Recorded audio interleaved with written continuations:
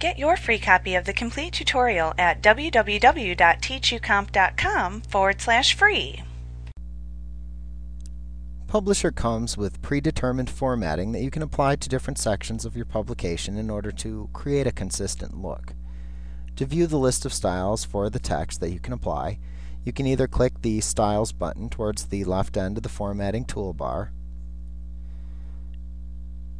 or you can change the Publisher Tasks drop-down menu to select Styles,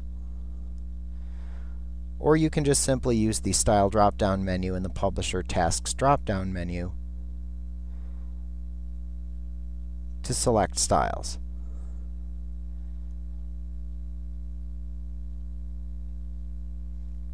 Now, Publisher will display the available styles in the task pane at the left side and also in the Styles drop-down in the formatting toolbar.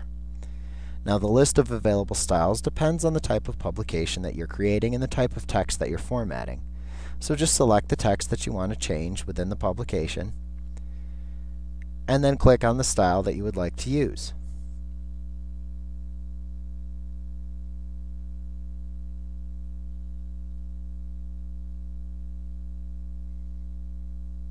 That then applies the selected style to the text. Like what you see? Pick up your free copy of the complete tutorial at www.teachucomp.com/free.